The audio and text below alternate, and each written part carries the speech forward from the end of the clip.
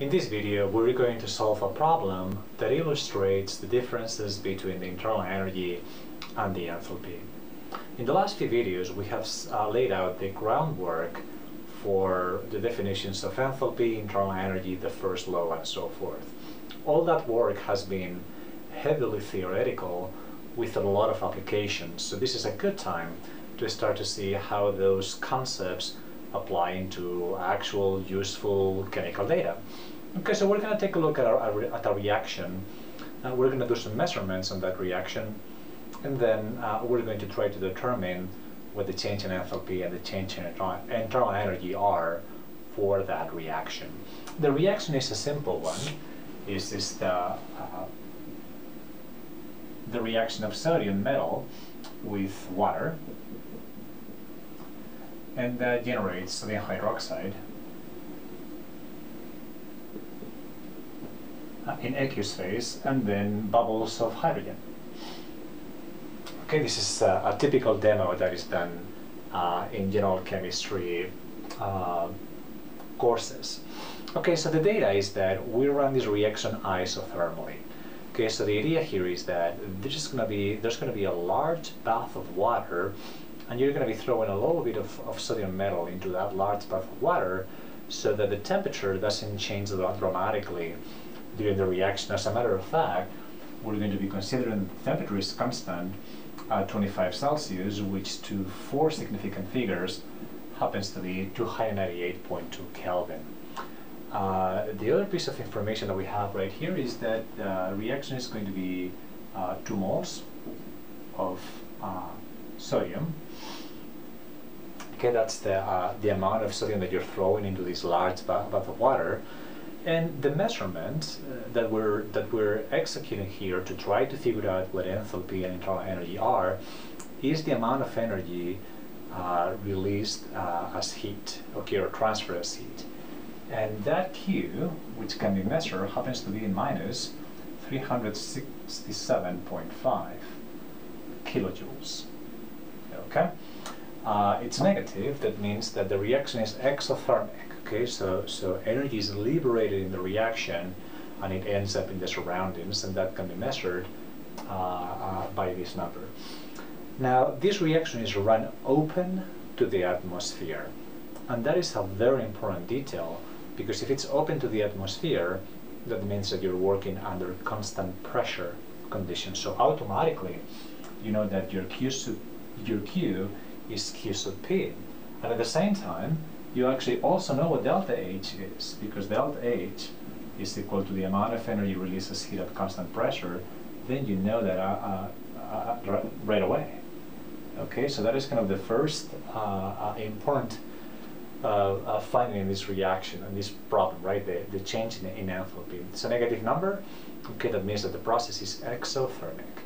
Right. So from here, we're going to try to calculate the change in internal energy, delta U, and then comparison to this delta H value that we just calculated will be again illuminating in trying to see what the similarities and differences are between enthalpy and internal energy. Okay, so how are we going to do that? Well, we're going to take the definition of enthalpy, because if we take here changes, right, we can calculate delta U from delta H. Okay, so let's see where we do that. I'm going to erase these numbers and then we will recover them later on. Okay, so here is the definition of enthalpy. Delta H is equal to delta U plus delta PV. Okay, and we know what this number is, minus 367.5 kilojoules. Now our goal then is to calculate delta U, and we can solve for it right away. That is going to be delta H minus delta PV. Right, so then the only problem that we have here to calculate the value of delta U is simply find what this delta PV is. Okay, and a way to see that is that this will be equal to final pressure, final volume, minus initial pressure multiplied by initial volume. Right, so that would be one way to do it.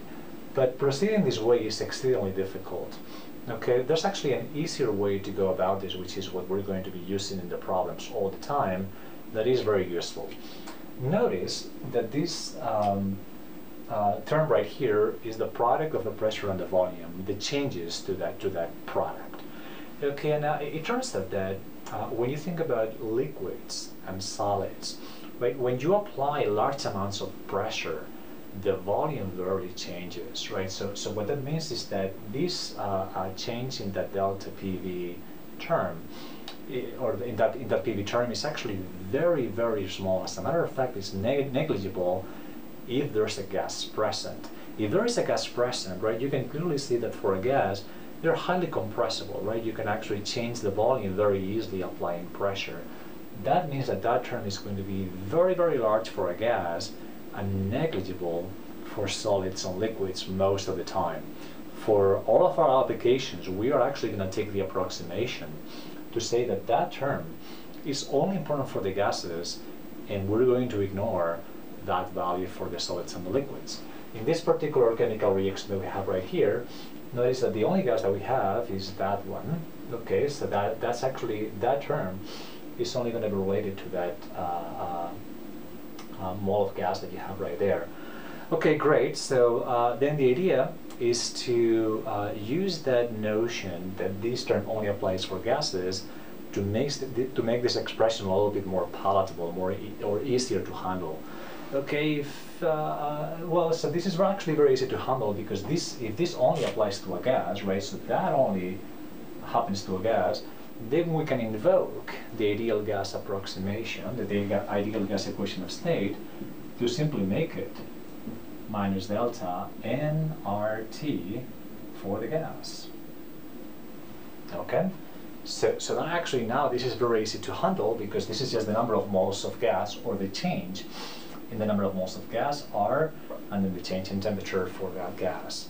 Okay? Now, in this particular case, we're running the reaction isothermally.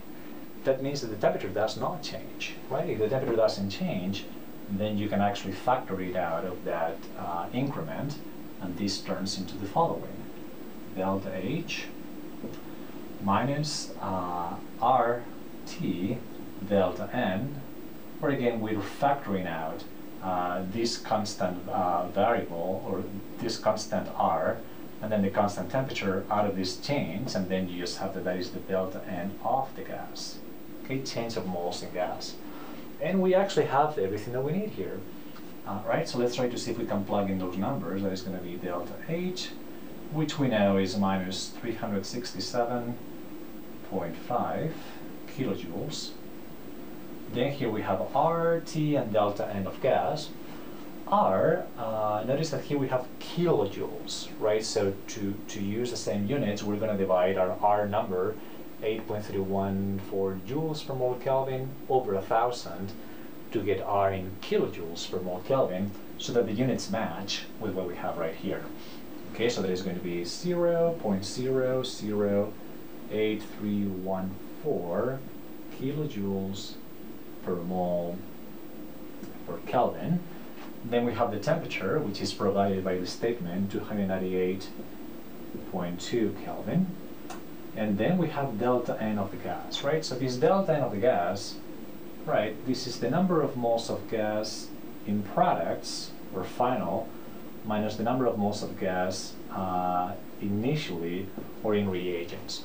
Okay, so we come to this reaction, and we say, well, how many moles of gas we have in products? Well, we only have 1 mole of gas in products, right? That's not a gas. And in reagents, we have 0 moles there, 0 moles. So this number is actually 1 minus 0 in units of mole. Okay, so that is simply 1.00 mole. Okay, notice that we actually starting this reaction with 2 moles of sodium, right? So that means that the amount of moles that you have in products will be 1 mole of that product gas. Great, so we can now cancel this mole unit. The Kelvin units also cancels, and then the only thing that is left over is my kilojoules energy unit, right? So this delta U, when you do that, is going to be minus 370.0 kilojoules. And that is your answer. Alright, so then let's compare what is the difference between delta H and delta U. Okay, so delta H is minus 367.5, delta U is minus 370 kilojoules. Okay, so that's a difference of just 1%, which is fairly typical. Okay, so here's kind of the punchline of all these. Delta U, delta H, internal energy, enthalpy are very, very, very similar. However, enthalpy is easier to handle. Notice that in this problem actually we did not have to do anything at all to obtain the value of delta H. We simply measure the amount of energy released as heat, and they're open to the atmosphere, and that is directly delta H, the change in enthalpy. This is why we prefer to use delta H. It's just easier to get. Right? For delta U, we've had to do some manipulations in order to obtain it, and in the end what we actually find out is that they're very similar. Right? They're only different by 1%. So again, that just tells you that we prefer to use enthalpy because it's just easier to get, and it conveys more or less or very similar information to the value of internal enthalpy. Okay, so to wrap up this video, you have had here now a chance to begin to understand the differences between internal energy and enthalpy by looking at general chemical reaction.